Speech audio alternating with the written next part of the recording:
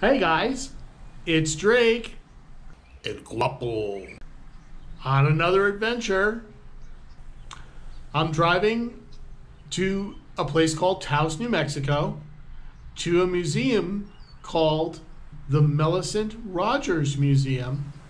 I am going to be interviewing a famous artist here in New Mexico, and she will be giving us some tips and tricks, the lowdowns as to what to look for with art and how to purchase art. Some things you should follow, some rules, some guidelines, some information that you might want to look up so that you can make an informed, educated decision when you are looking at purchasing some artwork. It's all good. Let's go.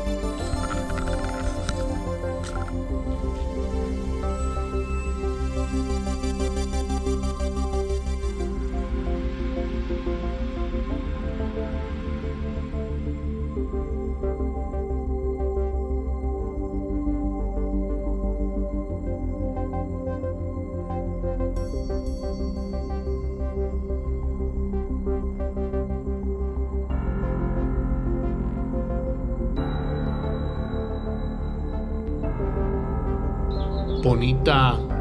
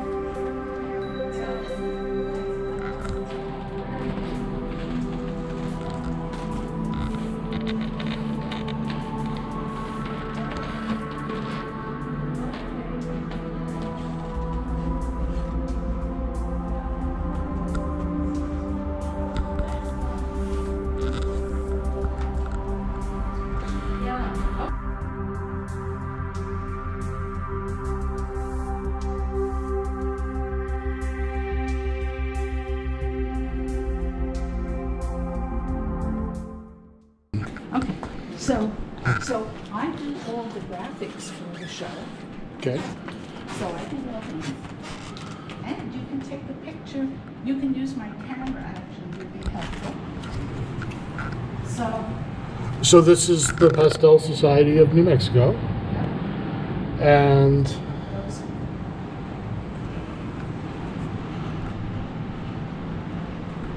this is one of the famous artists of the Pastel Society of New Mexico. This is one of my paintings. We're getting to your painting. Yeah, but I want you to take a still shot. Sure, absolutely.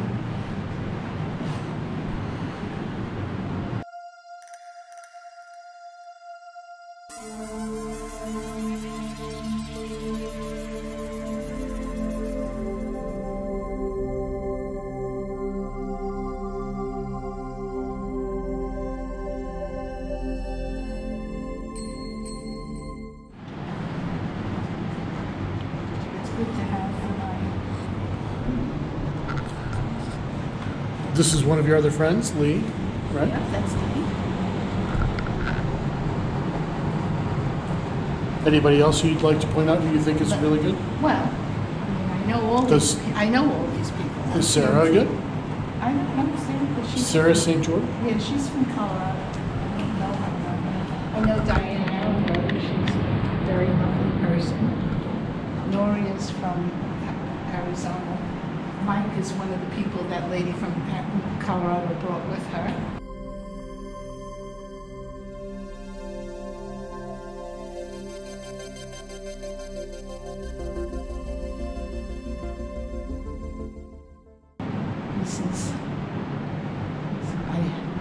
This is another one of mine.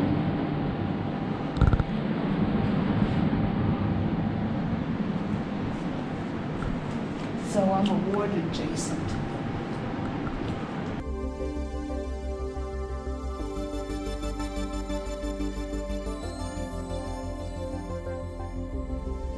He's a friend of mine too. I know him and his wife very well. Okay.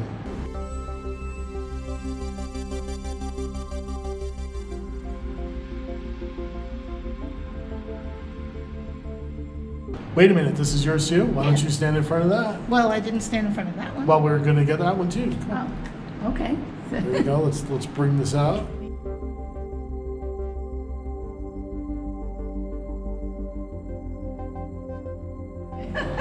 Huh? Should I be shooting this in 4K? Okay, whatever. I don't know. Where's the other one there? Let's get Marilyn over here. The other one in the gold frame.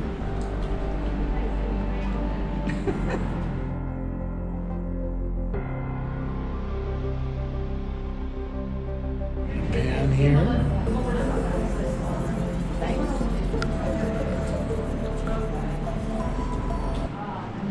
So,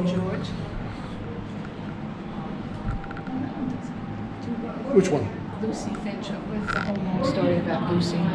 Letty is really. What's the story about Lucy over here? Is it a bad story? No, it's a good story. This is the lady that we met at the gallery, Virginia. And he's a friend of mine that comes to the studio to draw. Okay. And that's Sarah again. Okay. And he lives down in Las Cruces. This looks like one of your subject matter, but it's not. But is that? I mean, that's pretty classic. I have a painting of the same model in the same pose because Gay comes to our drawing groups all the time. Got it. So let me ask you this here, since you're on camera. Hey, a little.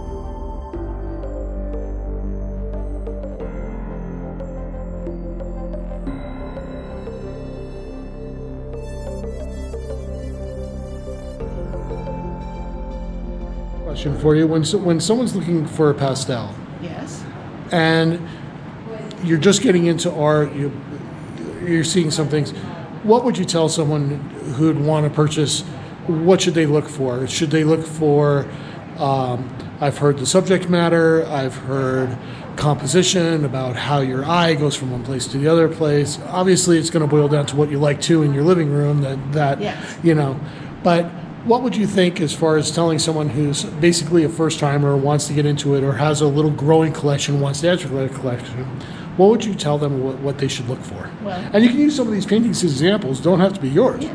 Well, what do you like about these certain artists? Once you like a painting and what the painting is of, then you could research about the artist and find out if the artist has a history of being an award-winning artist, how long they've been doing it. Do you like how it has been framed? Has it been handled professionally?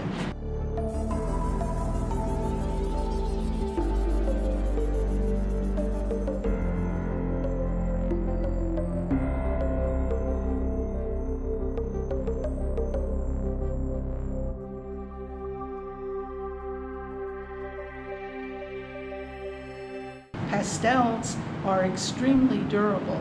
You can find pastel paintings done in the 1600s that are actually in better shape than oil paintings done at the same time because pastel doesn't crack and do the things that oils do. No, pastel has oil in it, though, doesn't it? No, pastels are the same pigment that's used in oil paint. The pigment is suspended in oil paints, and for pastels, it's mixed with a dry binder and a liquid like distilled water to create a paste. That's what pastel in French is, paste. And so they've made a paste of the pigment, and then you lay the pigment onto a surface. Now, you can go really light with pastels or really dark, correct? You can do all kinds of wonderful things with pastels, So, as evidenced by all the paintings here. There's no shortage of techniques. and can get very realistic, right? From one to the other. Yes, and even abstract, though. I don't think we have too many abstract paintings. Well, a lot of in the show. landscapes. So what would you look for? I mean, these are the classics as we look over here. I'll just point this one out. That's a still life. Is a still life. It seems that there are some landscapes after that, still life models, another still life. What would you tell people? Well, I really think it has to be driven by what it is that appeals to you and what you would want to live with. I mean, no matter how famous an artist might be or what the painting may be of, if you look at it and it just doesn't do anything, I mean, why would you want that hanging where you'd have to look at it on a regular basis? You want something that when you look at it, it reminds you of a place that you have been to. 1957 Chateau Haut-Briand. Something that you find uplifting or calming, just something that you want to have around you. Now, people have said that artists use things like Fibonacci's equations, 1, 2, and 3, and yes. So in these paintings, could you see some example? To me, this looks a little off as to the height and the subject matter. I mean, there are various harmonics and things you could use. This doesn't seem to follow the standard classic thirds that one would look at. The Fibonacci thing essentially is there's the thing. Could you show another painting like where it would be? Golden mean. Those are two sort of abstract in there. This one might have that because your center of interest is really here, which is sort of in a third. So this is like a third and a third and a third. And then this is third, a third, and a third. So the interesting thing is in the upper third of a third. So that's one way of doing that. And when I do mine, I have a little thing like where lines cross like important things, so her eyes are falling in a place which will draw you to them.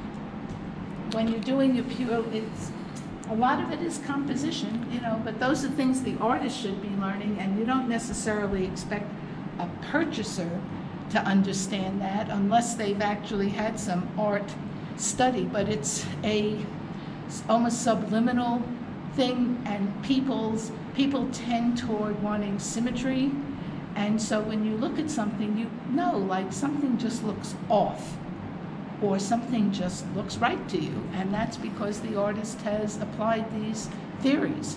Like shooting a GoPro with a fisheye lens. There you go.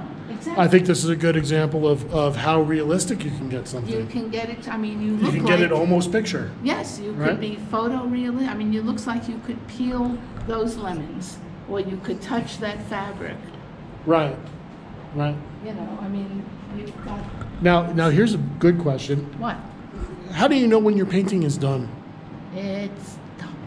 Basically, your painting is done when somebody else has purchased it and it's hanging in their house. When I do videos, it's there's always something you could add. You could always put in something else. When is it at the point where you are, okay, that's it, it's over, I'm putting this away, and we're on to project number B? Well, there's an old joke about how it takes two artists to make a painting. One who does the painting and the other one who drags the artist away from the easel. And says, it's done. You've done enough. Check it out. It's been a lot of fun. If you like the content, Please remember to subscribe, click the notifications, and hit that like button. It'll be greatly appreciated. Thank you very much.